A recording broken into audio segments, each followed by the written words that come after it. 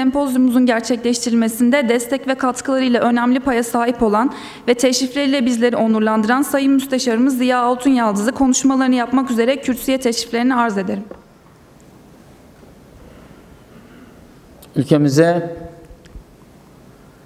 Finlandiya'dan, Danimarka'dan,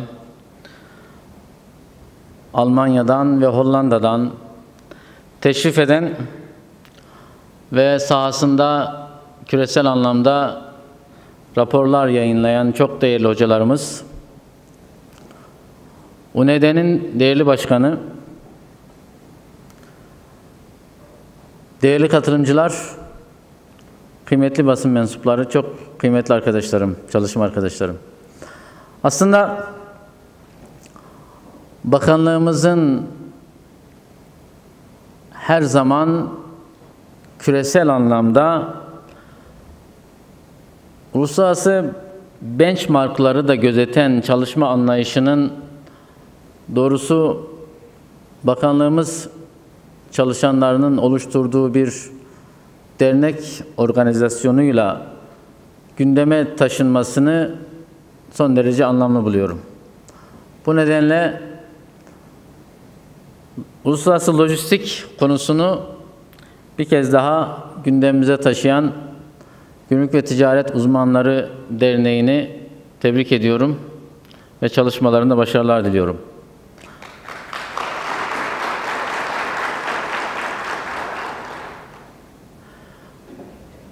Bu tür çalışmalar bakanlığımız çalışanlarının kurmuş olduğu tüm dernek ve diğer organizasyonlarla farklı dönemlerde, farklı konularla doğrusu gündeme getirilmesini de arzu ettiğimi ifade etmek isterim.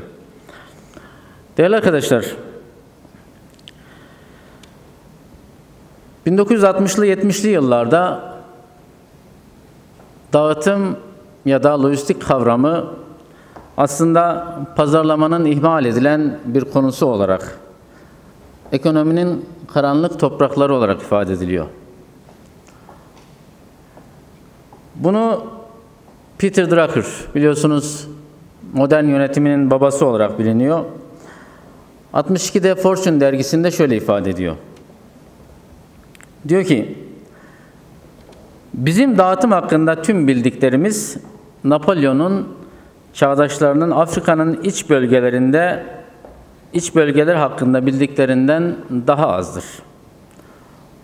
Orada olduğunu ve büyük olduğunu biliyoruz. Ama işte tüm bilgimiz hepsi bu kadar diyor. Gerçekten lojistik kavramı belki o günlerde öyleydi ama bugünlerde hiç de öyle değil. Çok fazlasıyla konuşulan, aslında bir anlamda uluslararası rekabetin neredeyse merkezine oturan bir kavram, bir olgu. Nasıl ki dünyaya çarpıp bütün dinozorlar yok eden meteor gibi değişim ve dönüşüm lojistik kavramını uluslararası ticaretin merkezine oturdu, algıları ve bu anlamda çalışma metotlarını çok ziyadesiyle değiştirdi. Tabii ki burada bilişimin, uluslararası iletişim dünyasının ortaya koyduğu gelişmenin çok büyük payı var. Daha önceki konuşmalarımda da belki bahsettim ancak biliyorsunuz ABD Başkanı Lincoln 1965 yılında vefat ettiğinde bu haberin Londra'da 12 gün sonra duyulduğu söylenir. Ancak bugün son derece önemi az olan bilgilerin saniyesinde dünyanın dört bir tarafında dolaştığını görüyoruz. Bilgi akıyor. Ancak gerçek olan, değer yaratan unsur, akan bilgiyi tabiri caizse bir önüne bent çekip proses etmek, değerlendirmek, analiz etmek, oradan bir disiplin çıkarmak, bir çalışma anlayışı çıkarmak, bir değer yaratmaktır.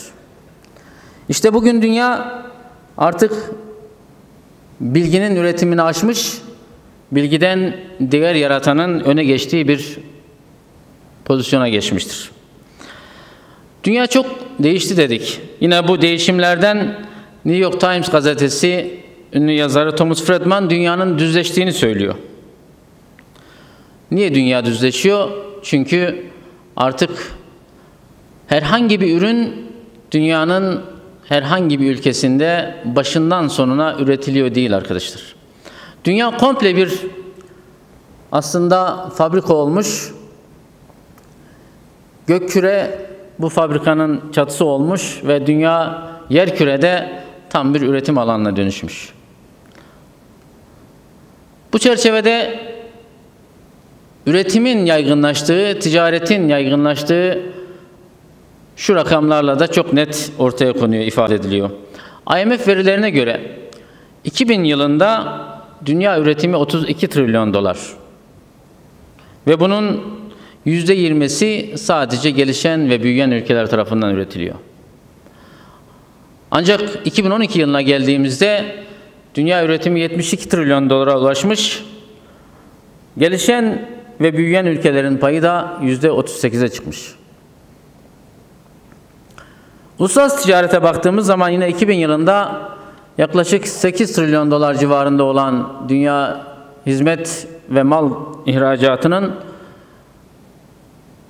2012 yılında 23 trilyon dolar civarına geldiğini görüyoruz ve gelişmekte olan ülkelerin payının %46'lar düzeyinde olduğunu görüyoruz. Buradan şunu anlıyoruz. Artık özellikle üretimde rekabetin son derece kızıştığını görüyoruz. Bir taraftan Dünya Ticaret Örgütü, bir taraftan Dünya Gümrük Örgütü uluslararası ticaretin kolaylaştırılması, rekabetin artırılması için çalışıyor. Ancak diğer taraftan da işletmeciler ya da işletmeler ya da üreticiler dünyanın hangi noktasında daha az maliyetle daha kaliteli ürün yapabileceğini araştırıp yatırım kararlarını ona göre veriyor ve ona göre üretiyorlar. Bakın, Birleşmiş Milletler Ticaret Kalkınma Konferansı yayınlamış olduğu bir raporda son 10 yılda ara malı ticaretinin dünya toplam ticaretinin 1/3'ini oluşturduğunu söylüyor. Bu da bize özellikle nihai ürüne giderken ara malı ticaretinin çok farklı bir şekilde sirküle edildiğini gösteriyor. Şu örnek doğrusu bunu çok güzel açıklıyor. Daha güzel bir açıklama olamaz herhalde. Örneğin Boeing 777. Dünyanın çeşitli bölgelerinde yer alan 17 ülkede 900'ü aşkın tedarikçinin ürettiği 3 milyon parçadan oluşuyor. Yani 17 ülke, 900 tedarikçi ve 3 milyon parça. Boeing firması ne yapıyor? Uçağın kanatları ile gövdesini ve dolayısıyla tüm dünyada üretilen parçaları bir araya getirip ortaya uçağı çıkarıyor. İşte tedarik, işte lojistik, işte dağıtım bu kadar önemli hale gelmiş.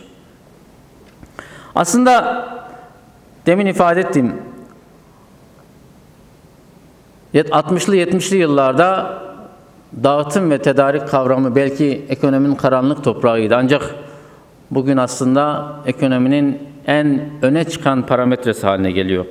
Bakın, Cranfield Üniversitesi'nden Profesör Martin Christopher şöyle diyor. Gelecekte kurumların rekabeti üretilen ürünler arasında değil, tedarik zincirleri arasında olacaktır. Şöyle bir söz vardır veya da raporlarda okumuşsunuzdur. Aslında herhangi bir caddede ya da bir üretim bölgesinde karşılıklı iki fabrikanın ya da iki tane perakende mağazasının birbirleriyle rekabet ettiğini zannedersiniz. Oysa gerçek rekabet bunların tedarik zincirleri arasında olan rekabettir. Siz üretime başlamadan ya da caddeye alışverişe gittiğinizde aslında o raflarda olan ürünlerin tedarik zincirleri itibariyle birinin diğerinden daha rekabetçi olduğu hususu çoktan ortaya çıkmıştır. Birisi zamanlıca istenilen ürünleri anında tedarik edebilmiş, dağıtım kanallarını kurmuş. Ancak diğeri bunu becerememişse eminim ki tedarik zinciri öne çıkıyor ve rekabette belirleyici unsur haline geliyor. Yine Dünya Bankası raporları, lojistik performans indeksleri ki değerli hocalarımız bu çalışmaların içerisinde yer aldılar ve bizlere bu raporları sundular. Özellikle ticaret, büyüme, rekabetçilik, iş yapılabilirlik unsurları arasında birbirleri olan ilişkide tedarik zincirini doğru yöneten ülkelerin bu unsurlarda tamamıyla öne çıktığını gösteriyor. Yine baktığımız zaman Lojistik Performans İndeksinde ilk 30'da yer alan ülkelerin 20 tanesinin aynı zamanda küresel rekabetçilikte ticaretin kolaylaştırılması ve iş yapılabilir endekslerinde ilk 30'un içerisinde olan ülkeler olduğunu görüyoruz. Bunlar arasında dolayısıyla doğrudan bir ilişki, doğrudan bir bağlantı olduğunu görüyoruz değerli arkadaşlar. Bu çerçevede gümrüklerin tedarikte, gümrüklerin dağıtımda rolü neydi değerli arkadaşlar? Buna baktığımız zaman özellikle operasyonel yönetimde en önemli darboğazların başında gümrüklerin iyi yönetilmesi ya da yönetilmemesi geliyor. Bu çerçevede Uluslararası Kara Taşımacılığı Birliği yaptığı bir çalışmada şunu söylüyor. Taşımacılıkta toplam harcanan sürenin, eminim UNED'nin de bu konuda tespitleri vardır, Sayın Başkan bunları ifade edecektir. %40'ını gümrüklerdeki beklemeler yer alıyor. Ve yine OECD'nin bir çalışmasına göre ithalat ve ihracatta eşyanın ekstra bir günlük beklemesinin ticaretteki %4 kayba tekabül ettiği ifade ediliyor. Bu kapsamda Türkiye'nin genel konumuna bir bakalım. Biz tedarikte neredeyiz? Aslında doğal konumumuz itibariyle gerçekten dünyanın küresel dağıtım merkezi olabilir miyiz? Gerçekten geçen Sayın Bakanımız bir toplantıda ifade etmişti. Türkiye konumu itibariyle doğal bir dağıtım merkezi, doğal bir lojistik merkezi, doğal bir köprü. Bakın, Türkiye batısında dünya ticaretinin %40'ının yapıldığı ve dünya nüfusunun %11'inin yaşadığı Avrupa, doğusunda ise dünya ticaretinin %25'inin yapıldığı ve dünya nüfusunun %61'inin yaşadığı Asya. Evet, böyle bir konumda olan bir ülkenin kendiliğinden aslında doğal bir dağıtım merkezi olduğu ortaya çıkıyor. Evet, Türkiye küresel bir dağıtım merkezi bir ülke. İşte bunun için bu tür tartışmaları ya da bu tür müzakereleri yapmanın önemi daha ortaya çıkıyor. Evet, şu anda bu rolü ne kadar oynayabilir? Konum itibariyle aslında doğal dağıtım merkezi olan Türkiye Cumhuriyeti'nin, ülkemizin bu konumunu ne kadar değerlendirebiliyoruz, ne kadar kullanabiliyoruz? Bu soruyu sormak ve bunu gerçek anlamda realize etmek için çalışmalarımızı bu şekilde, bu yönde yürütmek ve realize etmek durumundayız. Ülkemizde 2009 yılında 127 milyar TL olan bu UNED'nin ve sektörün diğer temsilcilerinin yapmış olduğu bir çalışmadan, ütikatın yapmış olduğu bir çalışmadan söylüyorum bunu. 2009 yılında 127 milyar TL olan lojistik sektörü büyüklüğünün 2011 yılında 258 milyar TL'ye ulaştığını, yani %100 bir artış olduğunu görüyoruz. Ancak bunu asla yeterli bulmuyoruz. Gümrük ve Ticaret Bakanlığı olarak çalışmalar, madem ki gümrük süreçlerinin ve işlemlerinin lojistik anlamında son derece önemli olduğunu gösteriyor, maliyetlerde ve rekabetçilikte gümrük uygulamalarının çoğu zaman belirleyici olduğunu söylüyor. İşte biz de hem bakanlık olarak ortaya koymuş olduğumuz Sayın Bakanımızın önderliğinde bakanlık vizyonu ve hedeflerinin gerçekleştirilmesi doğrultusunda çalışmalarımızı yürütüyoruz ve bu anlamda önemli mesafeler kaydettik. Bunu değerli arkadaşlar hep beraber yaptık. Sektörle yaptık. Birlikte gerçekleştirdik. Gece gündüz azimle çalışarak gerçekleştirdik. Ancak daha gerçekleştireceğimiz çok büyük hedeflerin olduğunu hep beraber biliyoruz. Neler yaptık? Şöyle bir bakalım. Elektronik özet beyanı gerçekleştirdik. Bu durumda bekleme sürelerini azalttık. Ortak transiti gerçekleştirdik ve sektöre bu sayede yaklaşık 70 milyon avroluk yıllık bir maliyet tasarrufu sağlamış olduk. Belgesiz beyannameye geçtik. Elektronik beyannameye geçtik.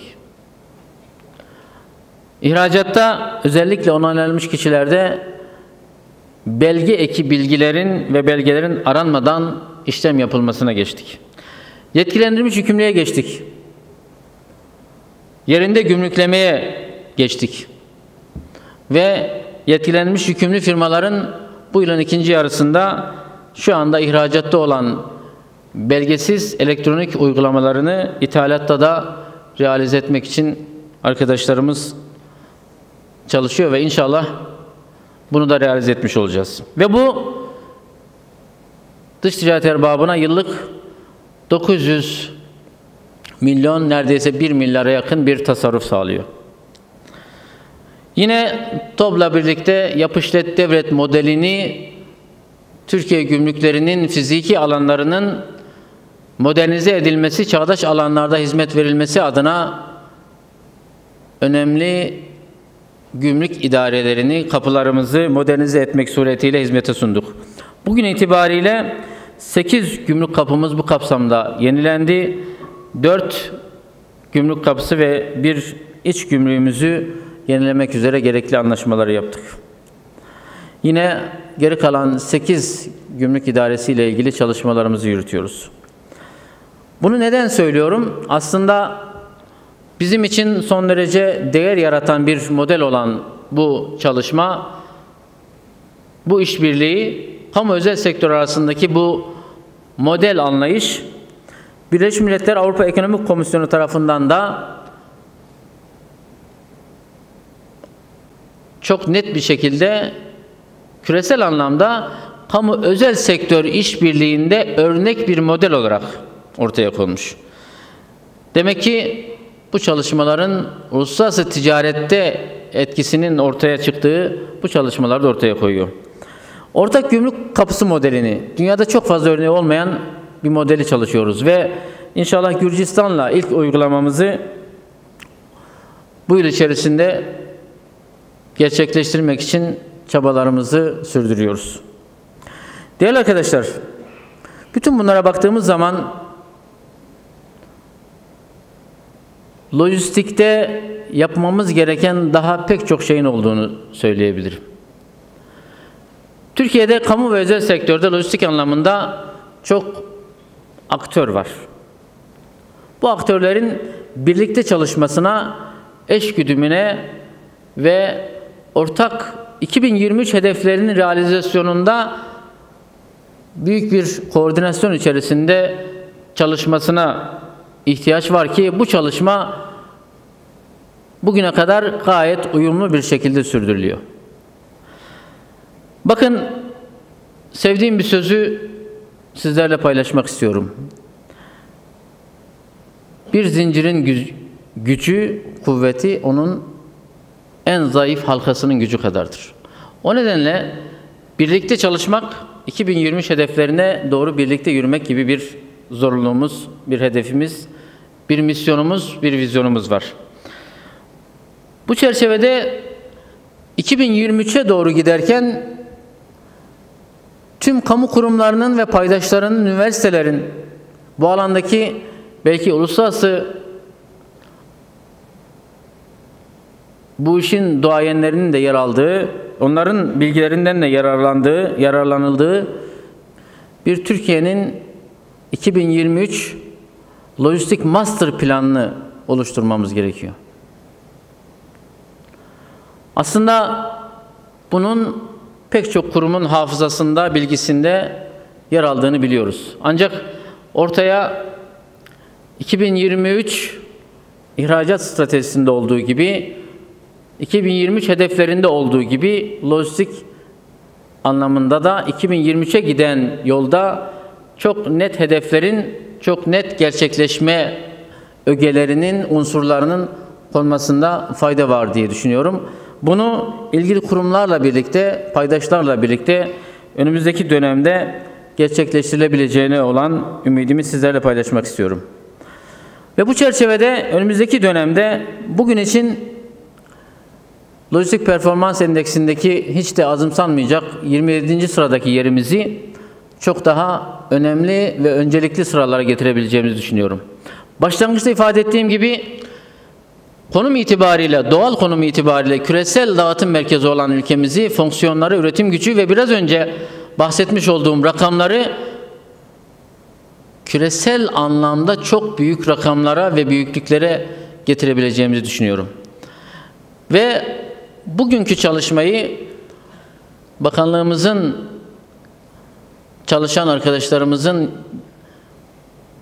oluşturmuş olduğu bir organizasyon tarafından gerçekleştiriyor olmasını büyük bir hem cesaret hem de iyi bir örnek olarak görüyorum. Bunun devamını diliyorum. Ve ayrıca gerçekten kendi ülkelerinden böyle bir organizasyona gelerek bu organizasyonu zenginleştiren katılımlarıyla ve değerli görüşleriyle bu konferansa değer katacak olan yerli ve yabancı hocalarımızı ve kuruluş temsilcilerimizi ve siz çalışma arkadaşlarımı sevgiyle, saygıyla selamlıyor. Önümüzdeki başarıları bugünden görebildiğimi ifade ediyor. Selamlarımı sunuyorum. Bizler yani 425 gümrük ve ticaret uzman ve uzman yardımcısı gerek yetkinliklerimiz ve eğitim altyapımız gerekse tecrübelerimiz ile öncelikle mesleğimize, bakanlığımıza ve ülkemize pek çok değer kattık, kazandırdık ve kazandıracağız. Bunun için gerekli enerjimiz ve donanımımız mevcut. Bu sempozyum bizlerin düzenlediği ilk uluslararası organizasyon niteliğinde. Ancak inanıyoruz ki son olmayacak.